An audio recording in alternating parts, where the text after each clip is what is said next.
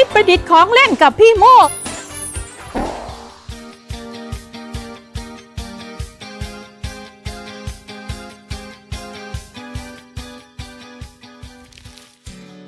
สวัสดีค่ะเด็กๆพบกับพี่โมนะคะในช่วงสนุกคิดประดิษฐ์ของเล่น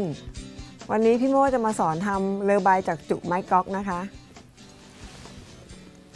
หน้าตาเป็นแบบนี้ค่ะ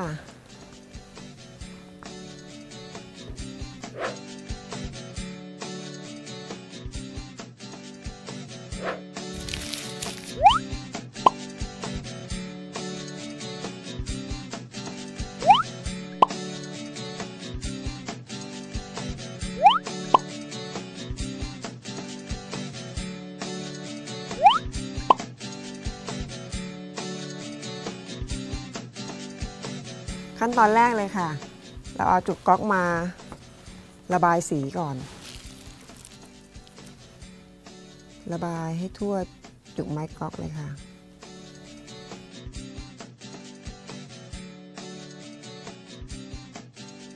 ทาให้ทั่วเลยนะคะทั้ง3อันแล้วอาจจะเอาสีเดียวหรือว่าอันละสีก็ได้นะคะ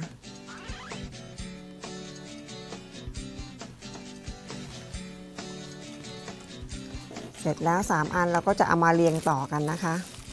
แล้วก็รอให้สีแห้งแป๊บหนึ่งเรามาวาดเรือใบที่จะใช้เป็นใบเรือก็จะวาดง่ายๆเลยค่ะข้างบนให้แนวแคบหน่อยแล้วก็ข้างล่างให้กว้างหน่อยเหมือนสี่เหลี่ยมคางหมูค่ะเสร็จแล้วก็ตัดเลยค่ะเสร็จแล้วเอามาเป็นแบบนี้นะคะได้ใบเรือแล้วแล้วก็เอาเหล็กแหลมนะคะมาเพื่อเราจะได้ใช้ไม้เสียบเข้าไปตรงใบเรือค่ะเหล็กแหลมนี่ใช้เจาะรู2รูนะคะพอได้แล้วเราก็เอาไม้เนี่ยค่ะเสียบลงไปที่ด้านล่างกับด้านบนให้ทะลุแบบนี้ค่ะแล้วก็มาดูว่าเรือใบที่เราระบายสีไว้แห้งหรือยังเอามาต่อกันนะคะทั้ง3อันใช้กาวทาค่ะกาวทาอันที่1กับอันที่2ไว้ด้วยกันก่อน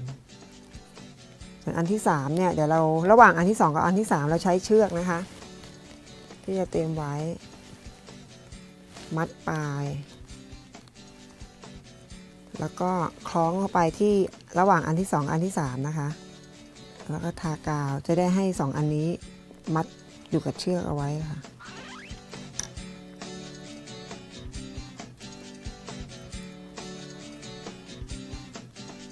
พอเราได้3อันแล้วนะคะก็รอให้กาวแห้งนิดนึงแล้วก็ใช้ใบเรือเนี่ยค่ะเสียบไปที่ตรงกลางของเรือเลยค่ะเราก็จะได้